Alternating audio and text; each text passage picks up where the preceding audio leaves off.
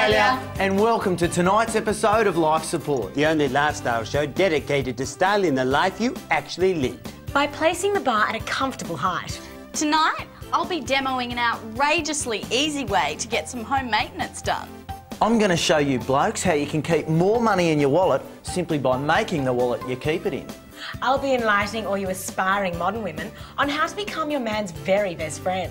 And in my family health segment, I'll be prescribing a clever cover-up idea for all you young women who are keen to conceal your skin complaints. Oh, that sounds like an awful lot to get through in just half an hour. Yeah, so that's enough with the counting down to ignition. Let's take off.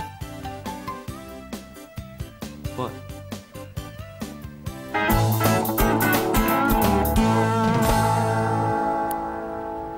Oh, g'day. Helmets are daggy and uncomfortable. They're supposed to protect you in a fall, but if you're like me, you're not going to have a fall. So why have I got one on? Because I cop a $100 fine if I don't. However, there's a way to get out of it, and today, Todd's going to show you how. It's all about making it look like you're wearing a helmet without the restriction and discomfort of actually having one on. I want you to make my hair look like I'm always wearing this helmet. Now you might be wondering, what about this black strap around my chin? Well, that's why I'm wearing this 3-day growth. I'm going to get the hairdresser to shave a thin band all the way around and dye it black. It's going to look great.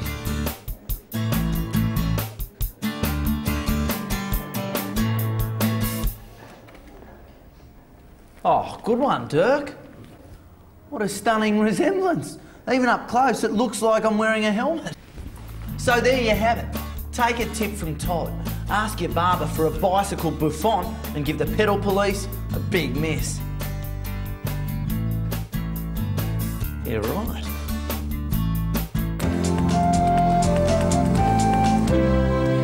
Something we modern women don't like to talk about is that time of the month. And something we like talking about even less is having sex during that time of the month.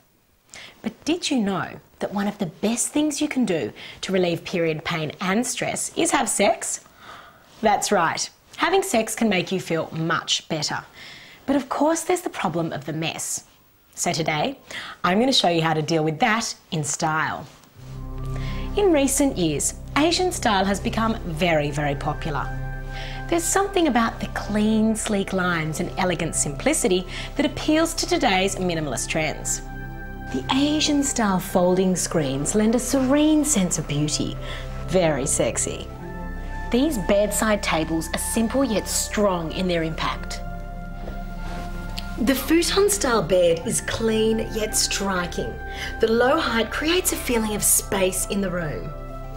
And of course, our Japanese flag bedspread. White with a red circle in the middle. The elegant white made passionate with the splash of red. And quite simply, the perfect bedspread for sex during that time of the month. All you have to remember is to position yourself carefully. So girls, don't let that time of the month stop you from having what you want. Just go Japanese and let the rising sun provide you with the perfect place to make love.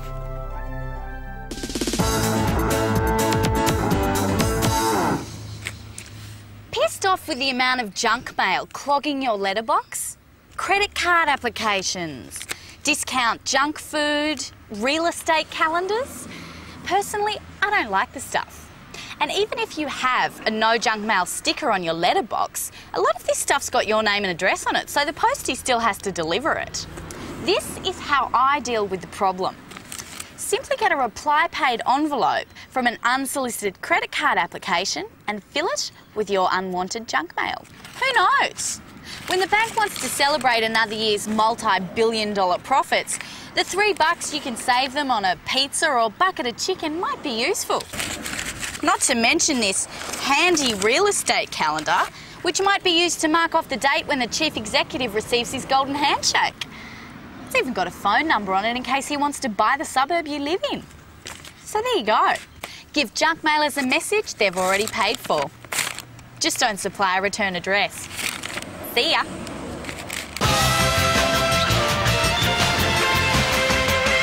Well, Dr. Rudy, here we are, 3 weeks into Series 3, and well, so much is happening this year. That's right, Todd. So, What do you think of the new do? Pardon? Well, I've had my hair cut. Couldn't you tell? Yes, I noticed. But my mother, always a stickler when it comes to manners, taught us if you don't have anything nice to say, don't say anything at all. And I've continued to live by that to this day. Yeah, fair enough. So what's coming up next? Oh, don't be like that. No, I'm not being like anything. I just think we should move on before things get awkward. Ah, speaking of which, Sigourney's next segment is all about avoiding awkward moments. Oh, let it go, man.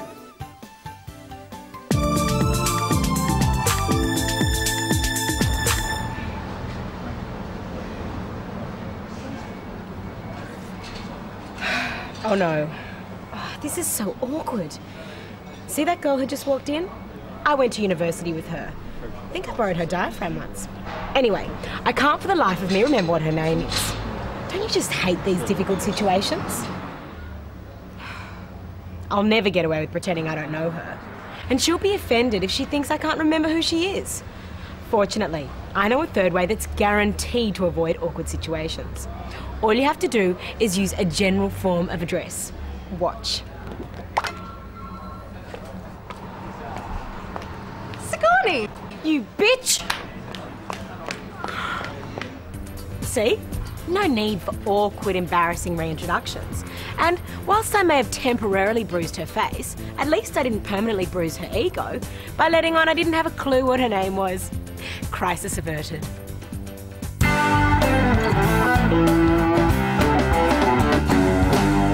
Yeah, g'day. Storage. It's probably the greatest problem facing the average Australian man. If you're like me, you've built the shed, put stuff under the house, built the extension, maybe even gone up another story, and yet there's still nowhere to keep your lawnmower collection. Well, don't worry, there is a solution. All you have to do is build yourself one of these out the front of your house on the nature strip for easy access. Your neighbours and council will never suspect a thing. However, it's a good idea to restrict your access to the storage to late nights and early mornings, just in case. And there you have it. Now you can accumulate as much stuff as you want. And hey, even if you do run out of room, there's nothing stopping you putting another one down the road. Yeah, right.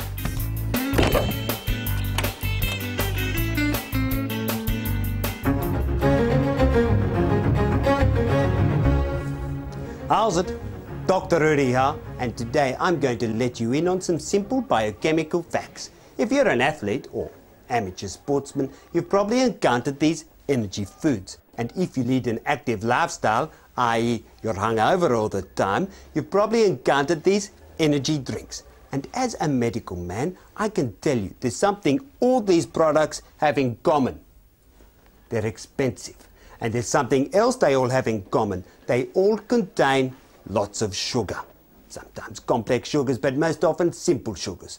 Now, do you know what else contains sugar? I'll tell you. Sugar contains sugar. And whereas a tiddly can of energy drink costs $4 and a tiny energy bar $3, you can buy an entire kilo of pure, natural, made in Australia energy food for less than $1. And you know what? It's 100% fat-free.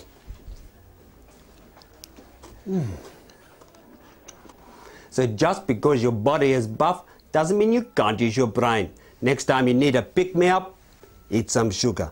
So just think, with all the money you save on those expensive energy foods, you can treat yourself to some expensive Nike sportswear. Bye now.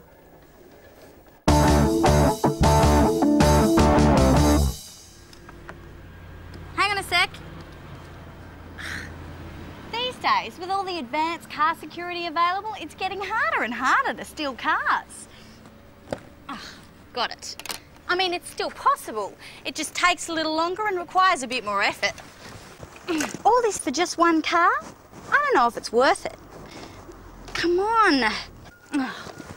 Next time you need to do a job, don't even bother with one of these. Get yourself one of these. Not just any old truck, though. 11 cars for the effort of one. If you're going to take the risk, you might as well make it worth your while. And it's not just the multiple cars that are the benefit. Check them out. They're all brand spanking new. One job a year is all you'll have to do. See ya.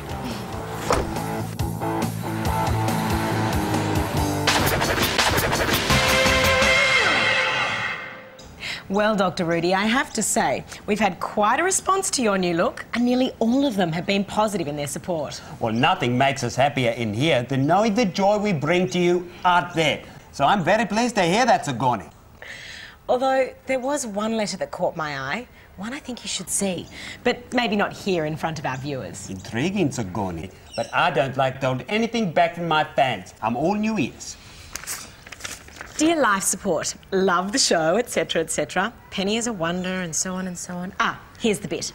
And finally, a special message for Dr. Rudy.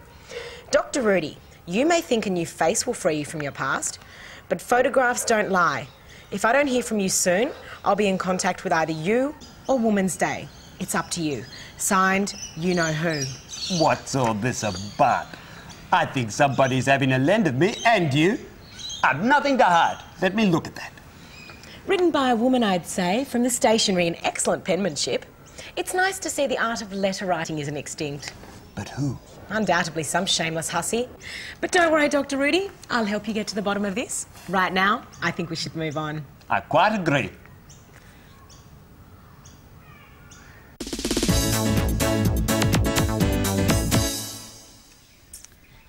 Yeah, all right. Sometimes it does you good to do something good for your folks. And here's a quickie that'll earn you maximum points for minimum pain. Chances are their fence needs sprucing up. After all, it is the part of the property most exposed to the public. Now, you could hire a professional painter, but that would mean waving goodbye to a surprising amount of cash. You could do it yourself, but you'd probably screw it up. And besides, you'd still have to shell out for the paint.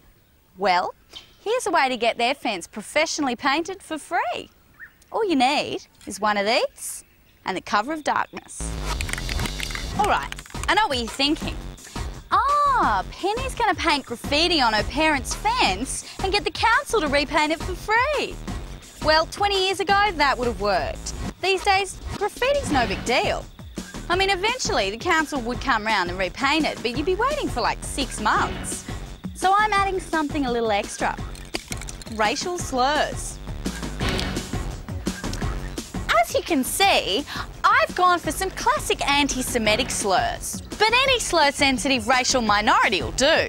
With this kind of hateful vilification on your wall, I guarantee you the council painters will be round by lunchtime doing a great job for nicks. So there you go. If you want to keep the folks on side and keep your inheritance up to scratch, get some free home maintenance done with the potent power of racial vilification. See ya. These days, modern women don't just want to be a wife to their husband, they want to be his best friend too. And it's a good tactic. If you're his best friend, then he'll want to stay home with you instead of hanging out with his friend Beer at the local pub. So today, I'm going to show you how it's done. Simply model your behaviour on a dog. After all, dogs have been man's best friend for over 5,000 years, so they must be doing something right. Which is why it's important for every modern woman to learn a few easy techniques to keep her man happy by adopting the behaviour of a faithful canine. For a start, the first thing you'll notice about dogs is they don't talk. They bark occasionally, but can be trained to shut up on command. Men really like this, so try it at home. Hey. Dogs always rush to the door and lick their master whenever he comes home. It makes a man forget about his bad day at work and feel appreciated. So why not give it a go next time your man opens the front door? Hey, Max. Sit. Sit. Yeah, good dog. Obedience. It really turns men on. Dogs will sit, lie down and play dead upon instruction. Your man will love it if you do this in the bedroom. Now, isn't this a touching domestic scene? Dogs will lie at their master's feet for hours at a time, waiting until he wants to do something, never once complaining that he hogs the remote control. And that's all there is to it. If you want to be your man's best friend, then model your behaviour on every man's best friend, the dog. After all, dogs have been getting men to love them unconditionally for thousands of years, and they smell and have a lot of body hair, so it can't be too hard, even for feminists.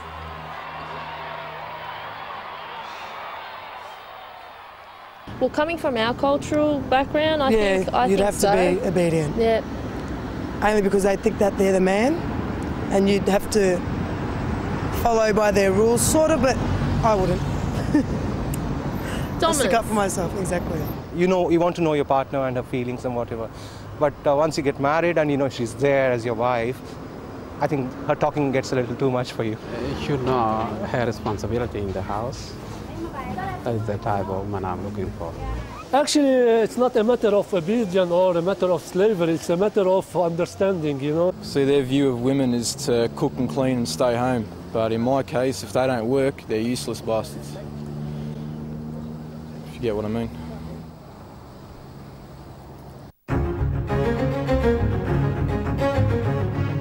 How's it? Dr. Rudy here, and today I'll be dispensing some direction from the dermatology department. Yasmin here has a date tonight with a boy she really quite fancies. After waiting weeks for him to ask her out, the night's arrived, but her usually perfect skin is betrayed her by breaking out in a blemish. Now, don't you worry, because there is something we can do so your date won't be distracted by it. Now, if you don't want him to stare at your pustule, you have to give him something else to stare at. And you can do this by taking a burns victim along on the date with you. Next to this scorched skin, even elephant hide look like alabaster, so he'll never notice your insignificant inflammatory imperfection. Now, you can easily befriend a burns victim by doing volunteer work at your local hospital burns ward. You'll find most are heavily stocked thanks to terrorist attacks, increased incidents of arson, and the occasional case of friendly fire. So that's all there is to it. If you follow my advice, I guarantee that by the second date, you'll only have eyes for you. Bye now. Hey Penny, tell me, what did you think about that strange message to Dr. Rudy in that viewer's letter? If it's to Dr. Rudy, I'm pretty rock solid with the fact that I don't care. I find that very hard to believe, Penny. What, not even just a little bit? So what? So the good doctor has an interesting past. Doesn't surprise me for a mo that someone would want to try out a bit of blackmail on a major media medico. What blackmail? No one asked for anything. Give it time. I reckon this is just the beginning. I think you'll find there's a lot more to our dedicated doctor than we've seen so far. Big time. Now, hang on a minute, Missy. I think you've been quite hard on Dr. Rudy, all considered. Considering what exactly? Considering he's a very hard-working and talented medical man. It'd be unfair if some gold digger splashed his private life all over the tabloid press. Hey, listen, we could all do with a bit of a publicity splash over the tabloids or anywhere else. I guess. But I'm still worried about Dr. Rudy. Oh, well, while you're doing that, some of our viewers need help with real worries. Look at this.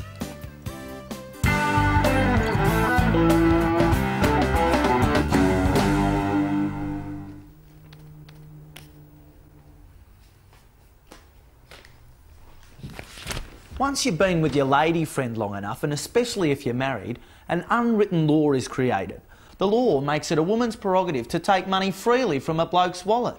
Any man who obstructs this law is branded a cheapskate who doesn't provide. As you can imagine, a man can very quickly run out of money. Now, there's only one way to get around this law, and it's to get your woman to voluntarily leave your wallet alone. And today, Todd's going to show you how. This is a racing form guide. Now, for some curious reason unknown to man, a woman will never pick up this section of the newspaper. So, you don't want your woman to touch your wallet, and you know she won't touch the form guide, so it makes perfect sense to make your wallet out of the form guide. And all it takes is some simple, money-saving origami. Firstly, fold it up almost to the top like this. And this goes like this, and this bit goes here. Now, make a 3-inch fold, then this flap goes over here, and make one more fold, and voila! Now, the money goes in here, and this flap folds over to stop anything falling out. And there you have it, a form guide wallet that'll save you tons of money. Now let's see if it works.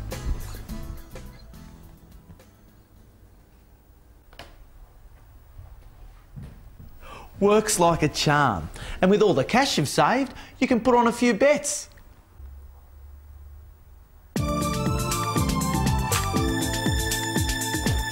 An ancient problem for the modern woman is, how do you get your house guests to leave after you've had enough of them?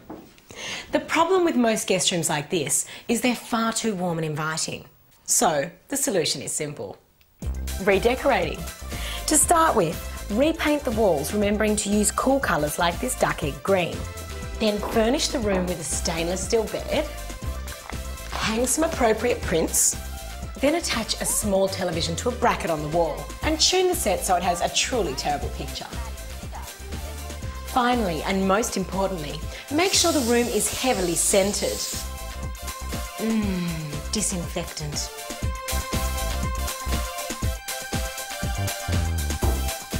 With a few simple modifications, your guest room now resembles the kind of room that nobody wants to stay in for too long. So there you have it. If you don't want your lodgers to linger longer, then decorate with hospital decor and they'll discharge themselves before time, every time.